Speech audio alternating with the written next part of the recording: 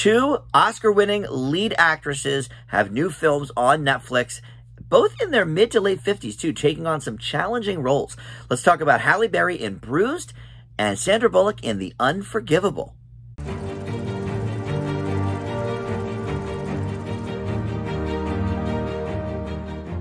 Hey guys, Dan here. This is Dan Reviews It. Welcome to my spoiler-free reviews for two brand new Netflix films, Bruised, starring and directed by Halle Berry, first-time director there, and The Unforgivable, starring and executive produced by Sandra Bullock. Two actresses, with certainly a big pedigree here, taking on a couple of pretty interesting and challenging roles, and we're going to talk about them in just a second. First, though, I want to welcome you into Dan Reviews It. Thank you for finding my channel, and indeed this video as well. If you like what you're seeing, you can please consider subscribing down below there, or maybe hitting that notification bell, let you know when all of my new TV and movie reviews go up.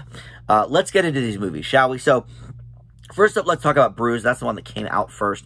And I think that's the one where there is slight possible Oscar potential for Halle Berry in the Best Actress category. Last I looked, she was still sort of in the top 10 for contention.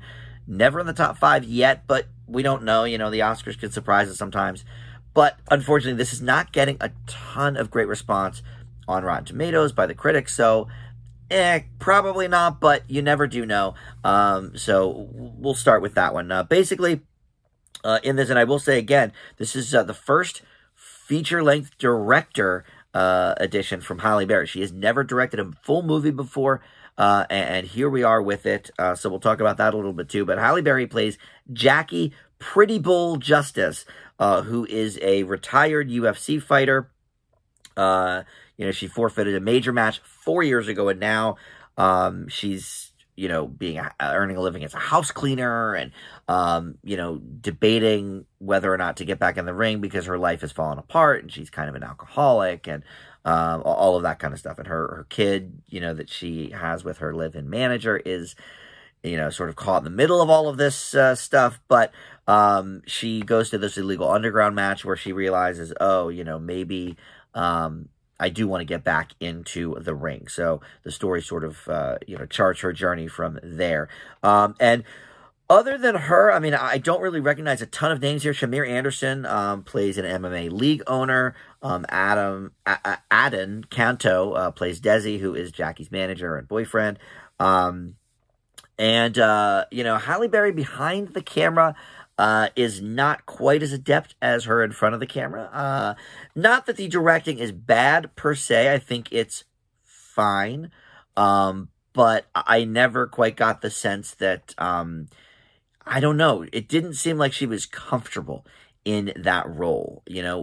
There's a few times where I was like, because I knew going in that she was the director, so I was sort of looking specifically for things, okay, not necessarily to nitpick, but just to see, all right, are her eyes, focusing on the right things, or, is this doing anything new or exciting?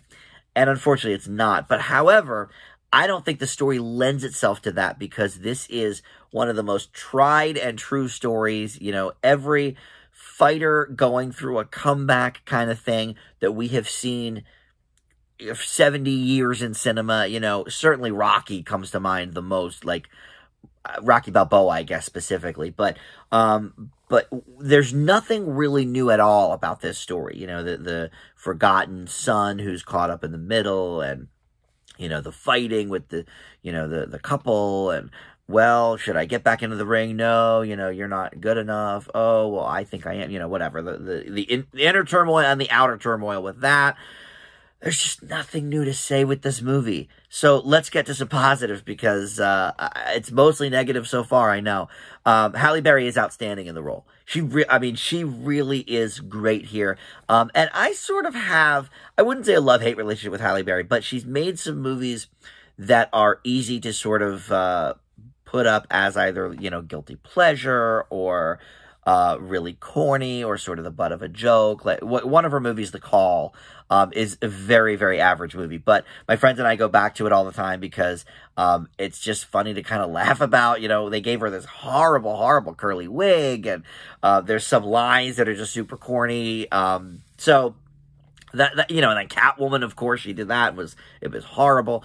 So she really has some hit or misses, you know, in my book. But I never really dislike her acting. It's usually like she's in a bad movie or the script isn't servicing her. And here that is really the case, because I think she is, I guess pun intended here, I think she's a knockout in the role. And really, you know, the only reason I'd be shocked if she did get an Oscar nomination for this is because it's kind of not a well-received movie. But I think she is the only thing, you know, really holding it together in front of the camera, not so much behind it. But she really is acting the hell out of this, and clearly got cut up to be believable in this role. At 55 years old, I mean, she is way more jacked than I will ever hope to be. You know, so she really, really went through the paces of, you know, turning into this character. So absolutely fantastic there. But everything else about this movie just falls so short of originality.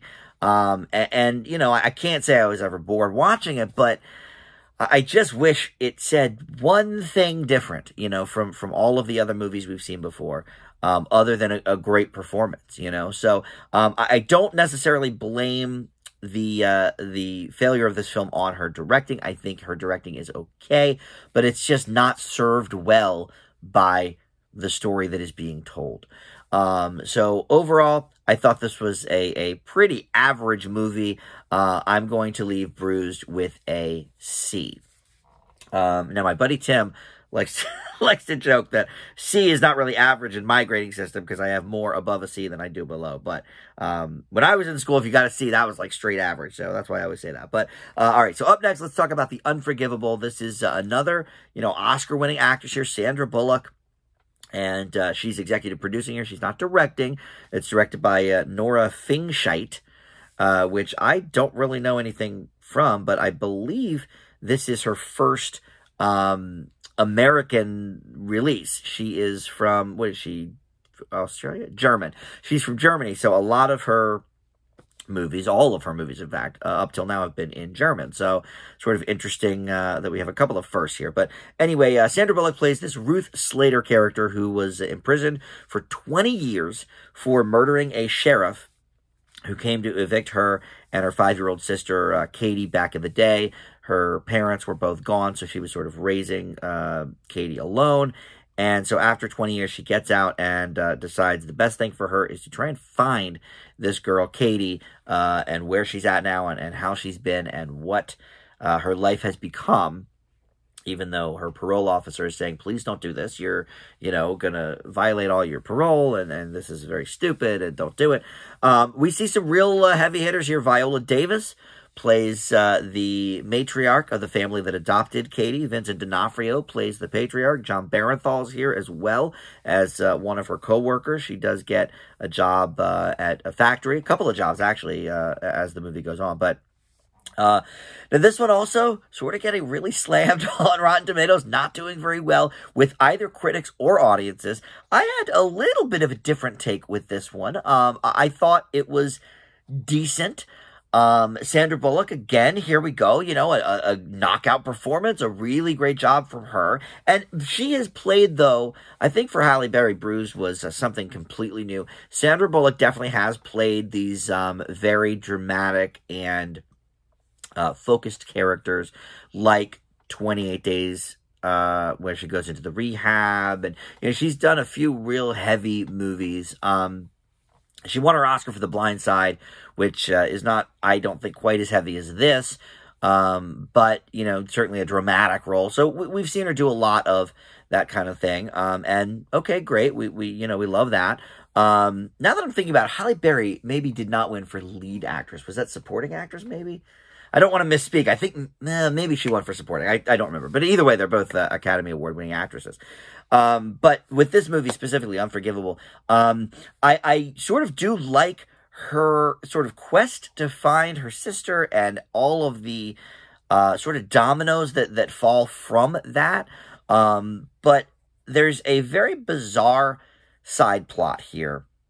And this is where the film maybe is going awry with critics. It certainly goes off the rails a bit for me in these parts. But there's these brothers who find out she has been released from prison. and their father is the sheriff that she killed. So they decide to sort of go after her and try and either kill her or kill the sister she's looking for. And so that whole part of the movie, like, goes off on this, I don't know, kind of like bizarre, tense thriller type of thing. Whereas I think the main plot is sort of thrillery enough because, you know, she's lying to these people and, you know, about who she is in trying to get close to their family. And she's lying to people at work. And she finally, you know, does tell her buddy at work that, oh, yeah, you know, I just came from prison. And so word spreads, and it, you know, it is basically, you know, blacklisting her from speaking to anybody and all of this.